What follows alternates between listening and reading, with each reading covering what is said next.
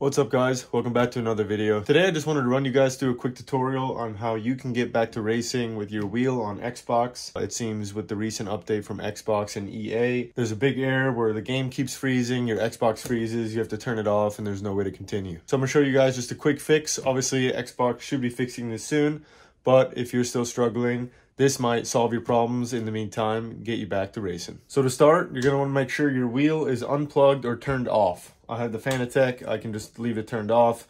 If you have a Thrustmaster or of the other sorts, just unplug it from your Xbox and use your controller to start this next step. So you're gonna start just by clicking the Xbox button, and we're gonna go all the way down to the bottom here to the search, and we're gonna type in Xbox Insider Hub. So mine's already installed, but it's gonna be this black icon right here.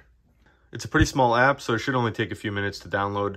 And once you have it installed, you're gonna accept and join all the features that pop up at first. Obviously I already have mine up, so you're not gonna see that, but you'll get through it. Just click join, accept, all of that. Once you get in, we're gonna go down to previews, and you're gonna look for this right here, Xbox Update Preview. Again, mine's already joined and installed. You're gonna wanna download that.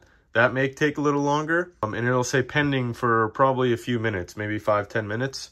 So give it some time to accept, and once you have it accepted, we're gonna exit all the way back out. Click the Xbox button, and we're gonna go over all the way to the right to settings. Once you get the settings, go down to system, updates, and once you get here, you should have a new update and install that. That might take a little longer again, 20-30 minutes, depending on the internet connection. But once you have this installed, restart your console, start it back up, and you'll be able to get back to racing. That's all I wanted to share with you guys today. Just looking through a lot of forums, a lot of people are still having issues not being able to play a lot of games, mainly the ones that are EA games in conjunction with your wheel. So let me know if that worked for you. Like and subscribe, and thanks for watching.